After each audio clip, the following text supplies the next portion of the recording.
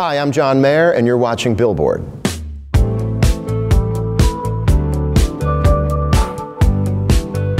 The first time I remember picking up a guitar, I was at friends' houses who had these beginner guitars with less than 6 strings on them. You know, you come across a guitar with 4 strings on it. And then my grandmother bought one from a tag sale that again did not have all 6 strings on it. I didn't mind. And then when I got a guitar with all 6 strings, well, I found that very exciting because I had all the strings that a guitar was supposed to have, and the sky was the limit at that point. And I was 13 when I did that.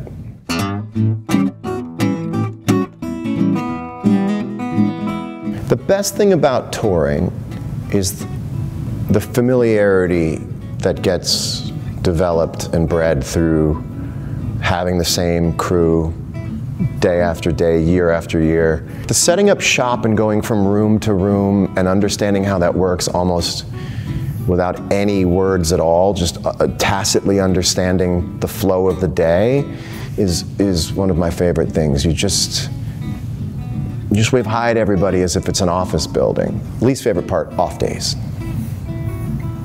You might think it would be the best part of a tour is an off day, but it's the least favorite part of a tour because you're not doing anything that day that would make touring worthwhile. You're just staring out of your hotel window at a Panda Pavilion in a mall, and you're just waiting for the next day you get to go play. So I don't love off days.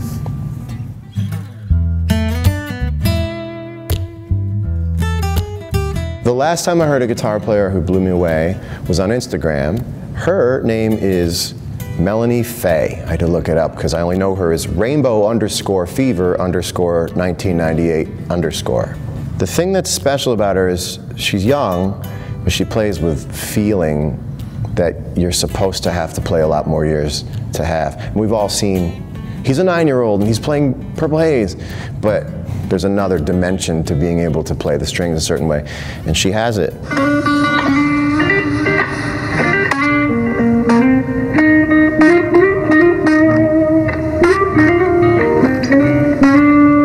Hear the way she's like pulling notes out? No. She's doing just fine without me.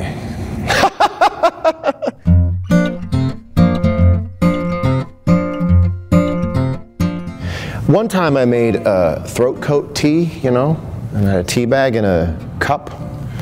A string came out of the tea bag and I swallowed the string, but not all the way. So the string was just hanging over the back of my throat, wouldn't go anywhere, and I had to keep singing. A lot of skill involved in continuing the show no matter what. Very seldom would you have to say, guys, you know what, I'm sorry. I mean, you just keep going. Stomach problems, you keep going, you know. There have been a couple times we've thrown a drum solo in where we didn't plan on it, but for the most part, you just can't tell. The other thing I would tell people that I learned is never apologize from the stage. Never say, I'm sorry. Because that engenders a sense of, like, it makes us sorry for you. So like if someone has a cold or if someone's losing their voice, you just never say, I'm sorry. Most people can't tell you're losing your voice, and as soon as you go, you guys, I'm so sorry, you'd be amazed. It makes other people get ambulatory for you, and it's a very funny relationship. It's like you just have to always take care of them. They're not supposed to take care of you. Although, there are people who have that thing going, you know.